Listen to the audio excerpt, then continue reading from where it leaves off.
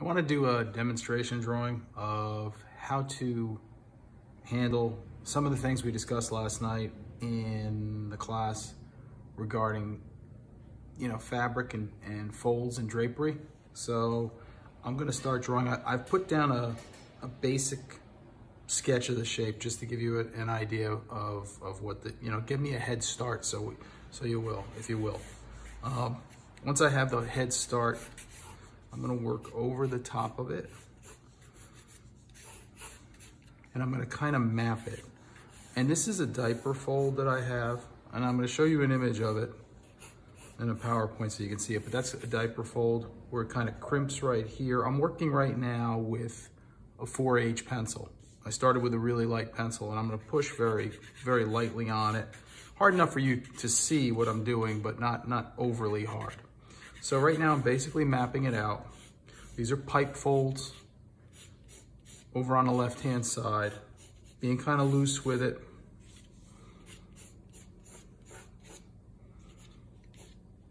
I was identifying peaks before. Let me show you some peaks. So this is the high point. There's a second point in here that's another high point here.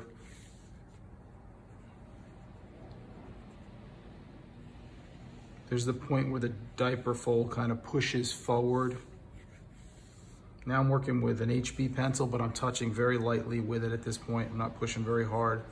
That's the shape of the diaper fold, which I think is important to capture. Since I'm here, I'm going to identify this as just one shape, and I'm going to work with it a little bit. Here's a shadow. So I'm going to build off it as I go.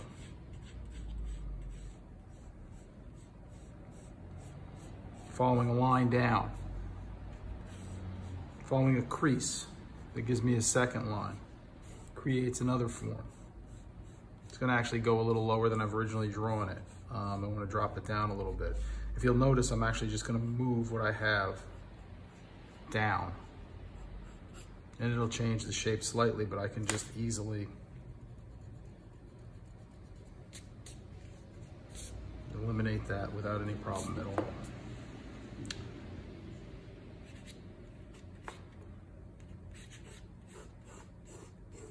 Outside edge, your low points here, outside edge here, kind of folds in here. There's another point there, travel to here. I mean, I'm making these dark, but I would not normally. I'm doing this just to make an instructional video. Wrap. Ask yourself questions as you look at the fabric. What's it physically doing? This is a fold that kind of wraps under. There's a little bit of a highlight here. And then the fabric actually reappears here and then creases back and heads that way. And there's a curve shape here, a twist that settles here and then back out.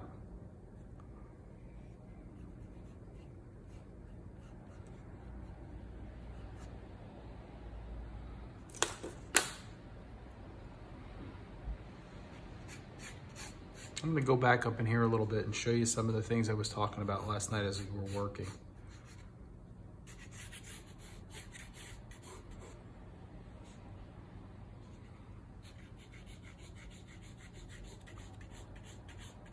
I'm just identifying a direction, and I'm going to hatch it in that direction. And this is very early, superficial mark making.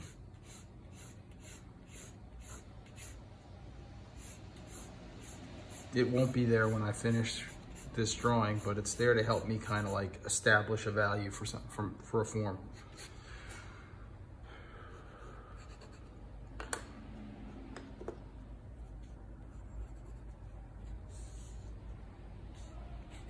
Now I switched to a slightly darker pencil. I'm going to stare real hard at that section right now, and I'm looking for connections. I'm looking for creases and folds. I'm realizing that that's not really that useful. It was there just to give me an idea of where it went, not to identify anything. There's a pinch here. I'm gonna finish a section off a little bit. I'm just gonna really work this top section, and I'll let you watch me as I go. This is a hard black pencil I'm now using. So you can see the difference between the 4H and the HB.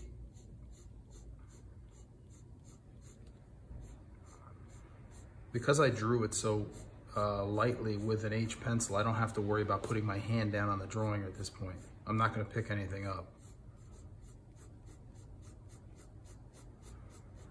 I may want to shorten my stroke where it gets a little tighter. And I might even want to change the direction a little bit.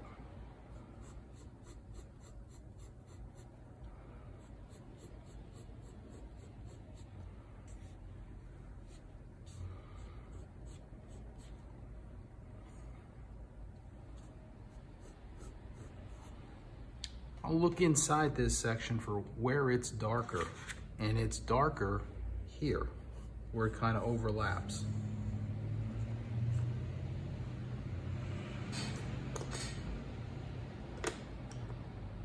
I'm gonna go with a sharpened HB. I'm gonna push a little harder now, and I'm gonna go fast. Show you another option. So instead of making individual strokes, I'm just making one connected stroke. I'll open it up a little bit so you see what I'm doing. That's what I'm doing, but I'm doing it closer together. And I'm just shading within the area.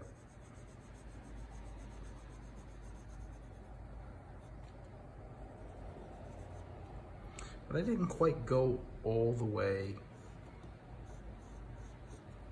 to the top here.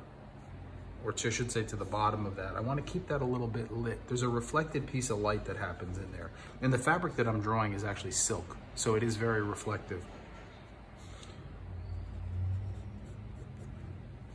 It's a deep fold back up towards the top. It's close to the light source a little bit. As far as where the light is coming from, the light is actually coming from that direction and heading across it.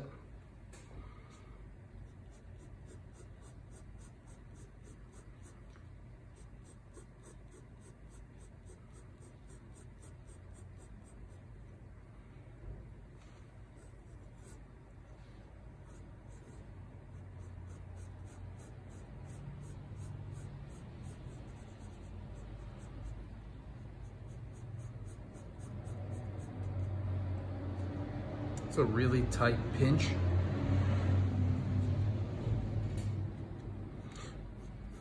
Now this line here does not exist, all right? It's just there as a guide marker for traveling from this high point to that high point, from that peak to that peak. It's gonna go away now.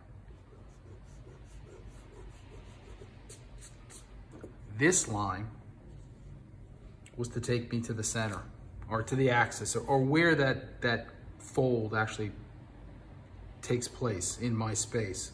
So by that I mean between these two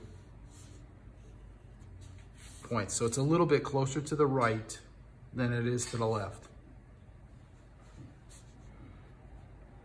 I'm gonna turn my hand a little bit because this fold is now going that way across.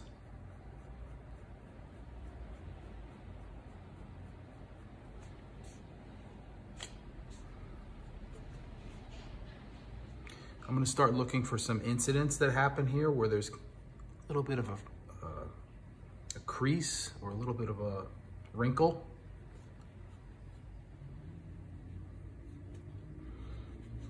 Now, last night I talked a little bit about sealing off this kind of serrated edge that I had on my hatching.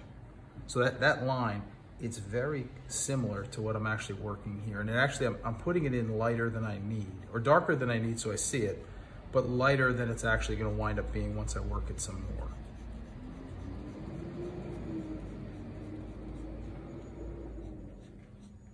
What I always tell people is that the last line you see on the surface is the line that the viewer reads first.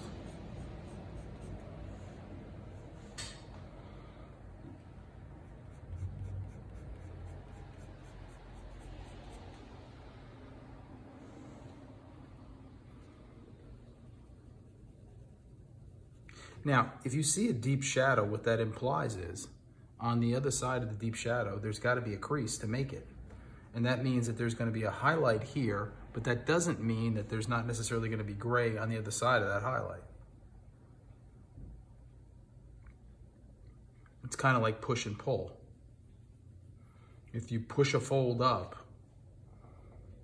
it's going to get higher, but it's going to block some of the light by doing that. So you're going to get both ends of the spectrum. You're going to get a dark point, and you're going to get a highlight. And then you're going to get more of the natural shade of the cloth here.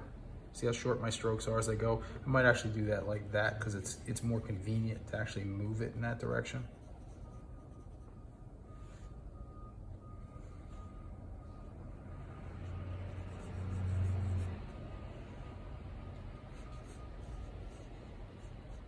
I'm just looking for shapes right now inside this little V shape that I found, this little diaper fold.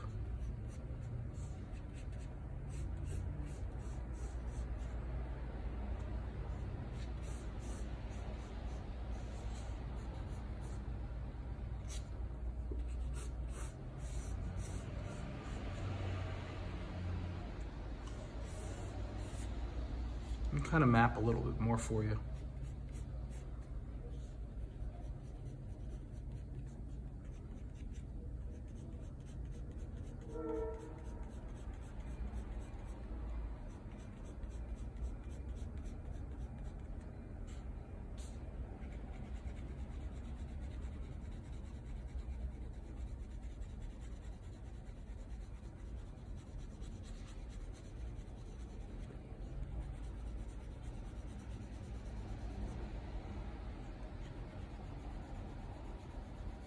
Lots of different directions. Last marks, direction of the curve. And even if I do this, even if I take an eraser and I want to soften that a little bit, I'll make the eraser marks kind of fall in line with the rest of it. So that's a little bit of a start. I'm gonna do a second video on top of this where I work a little bit more on some other sections, but I wanted to give you like a start and how I would lay it out. Just to review, you're gonna look for peak points or, you know, bottoms and tops. You're gonna look for major incidents, you know, like where's the drama? There's a diaper fold. There's some pipe folds here.